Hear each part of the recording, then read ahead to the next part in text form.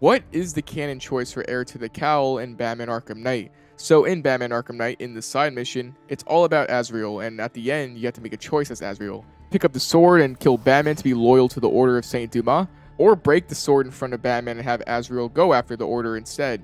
Now, similar to the Ra's al Ghul side mission, it's never made clear what the actual canon choice is, and I don't think we know enough about Azrael to really have a definitive answer.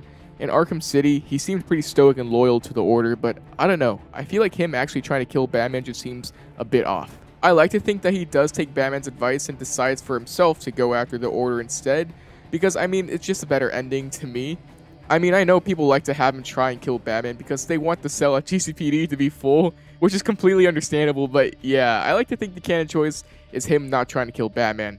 That's just me though, I have no evidence to really support that at all, but what do you think? Let me know and stay safe.